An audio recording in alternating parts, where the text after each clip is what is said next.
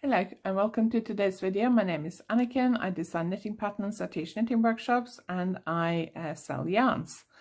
In today's video I'm going to show you how to do the clasped weft join, which I always struggle to say. I don't know why, but I can never say it. If I say it quickly, I can't say it.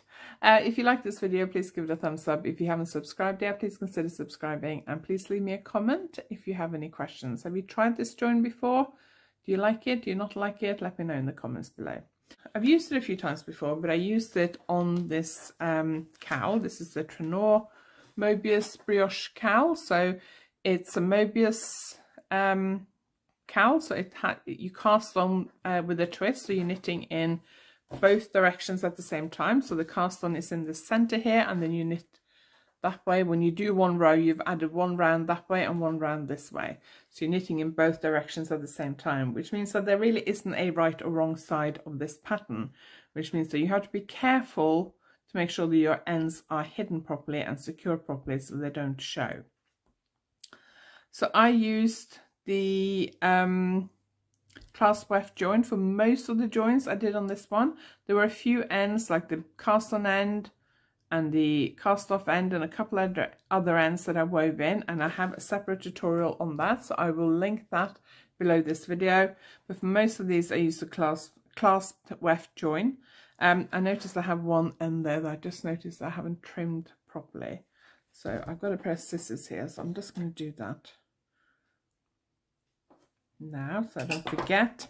I was going to try and work out where I actually finished casting off, but I can't see it, because then I would be able to show you how invisible this clasped weft join is, but I can't work out where I've actually started and finished a cast on. The cast on, the cast off covers this whole pink edge all the way around. Just one continuous long cast on. No, I can't see it. So I was going to try and show you where I joined, but I was looking at this before I started filming and I couldn't see it, and I thought maybe when I'm looking at it when I'm filming I can see it. I can see I've got a join there. I've got a tail there that I haven't trimmed properly, so I'm assuming it was probably in this area here somewhere that I changed colours. I got another end there that I haven't trimmed down completely. I was obviously a bit lazy when I was trimming my ends. So somewhere around here. So as you can see, you can't really see where I've joined in with the clasped weft join. I think it depends a little bit on what stitch pattern you're using and what yarn you're using. I have used it on lace patterns before and it wasn't as invisible as this. So let me show you what I mean when I talk about the clasped weft join.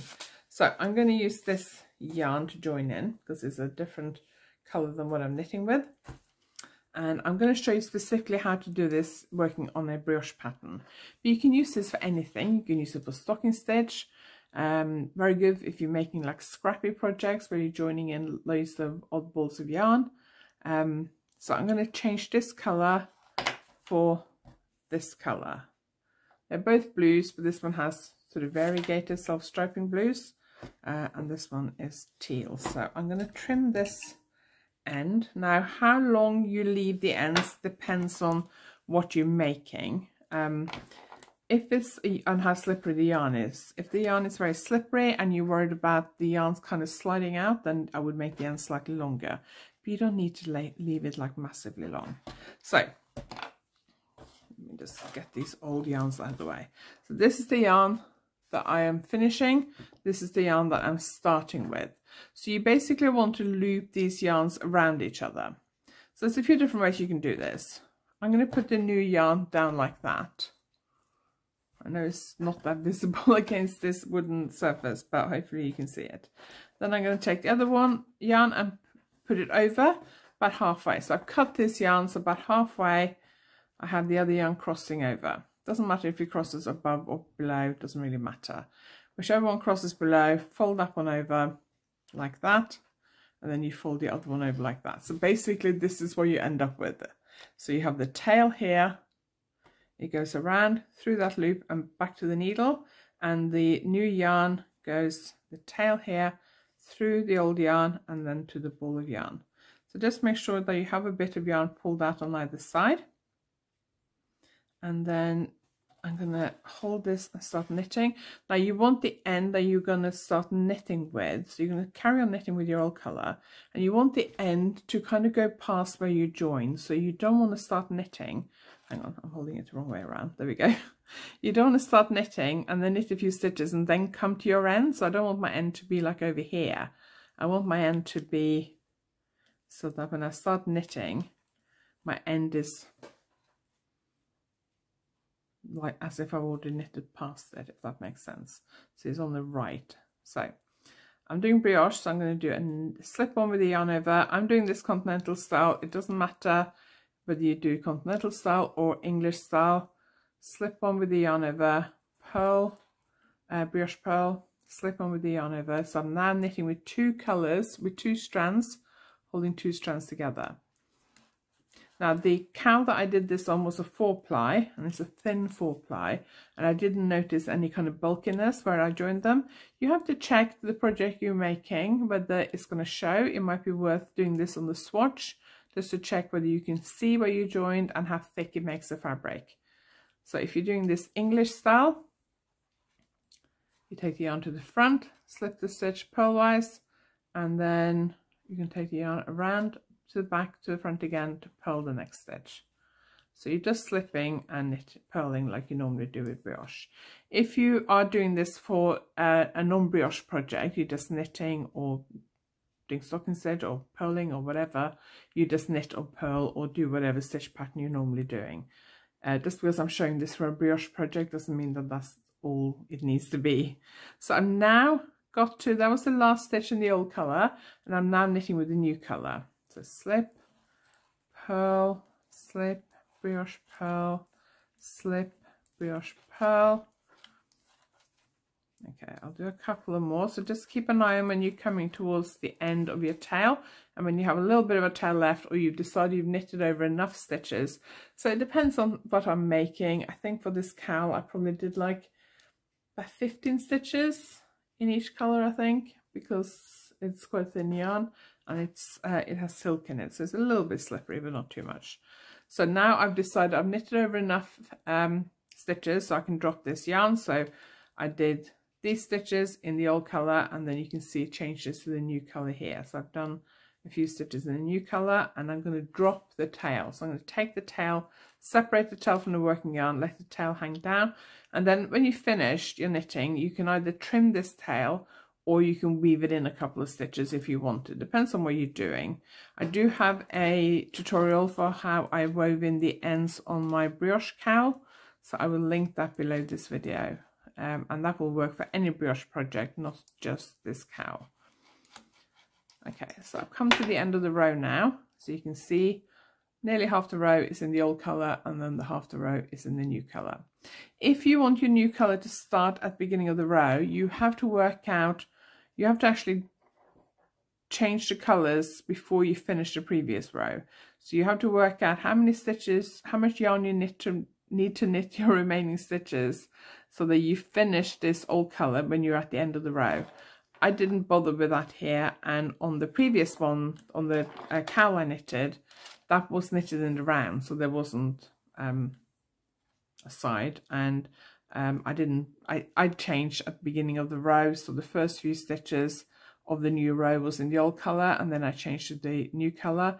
But because the way I was changing colours in this cowl and the fact that some of the colours are slightly variegated, it didn't really make any difference. So I'm going to, actually no, I'm doing brioche, so I'm going to slide the stitches back to the beginning of the needle.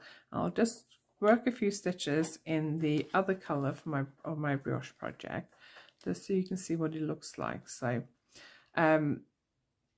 this will be different if you're doing stocking stitch, because you won't have to knit the row again, but I'm having to knit the row again because I'm doing brioche. So I'm doing knit, brioche knit, slip with the yarn over. So this one, when I come to this brioche knit, this is the first one where I used my old yarn, and because I started on the slip stitch, which probably wasn't a good idea, the yarn is a bit loose, and you can see instead of having one yarn over that needle like you normally would do with brioche. I have 2, but because the end is here, it's a little bit loose. So I'm going to knit that, brioche knit, and then I'll just pull that a bit tight to tighten it. Slip, and then, oh, hang on. So yeah, I made a mistake there. I only slipped 1 loop. I have to slip 2 because remember that stitch has 2 loops because I was knitting with 2 loops, 2 strands. So slip, and then this brioche knit has 2 strands for the yarn over because I was knitting, holding 2 strands together essentially. Slip, so just make sure you're slipping both strands. Knit, slip, brioche knit, slip, brioche knit. And here, that's where my color change happened. And then slip. So you just got to be careful the round or row after you did the clasped weft join that you watch out, because you will have 2 strands for each stitch. So for the stitches I'm slipping on this row because I'm doing brioche, there are 2 stitches, and for the ones I'm knitting, I've got my knit stitch plus the 2 strands for the yarn over. So I'm just going to finish this very quickly. So as I said, I'm showing you this specifically on brioche because that's the project I've just used it for. You don't have to do this on a brioche project. You can do it on anything. I'm going to finish that there we go. You can do it on anything. It doesn't have to be a brioche project. You can use it for stocking stitch. You can try it for lace. I tried it for lace and I wasn't that happy with it. Lace is a little bit more tricky. You can try it on stocking stitch. You can do it on a pole or a knit row. You can try it with ribs, garter stitch, anything. Just because I'm showing it on brioche doesn't mean you have to do it on brioche. Anyway, I hope that was helpful. That's the join that I use for my Trenor Mobius cowl for this version. The other version, which I knitted first, I tried a few different joins and I decided that the clasped weft join was the best one. I think I have another tutorial with a few different joins, so I will see if I can find that and link it below this video. I'll also link the pattern for the Trenor cowl and the project vlog I did for the Trenor cowl and the weaving in ends and blocking video that I did for this cowl. So I'll link all those videos below. Thank you for watching. If you have any questions, just ask them below. If you liked the video, please give it a thumbs up. And if you haven't subscribed yet, please consider subscribing. Thank you for watching. I'll see you next time.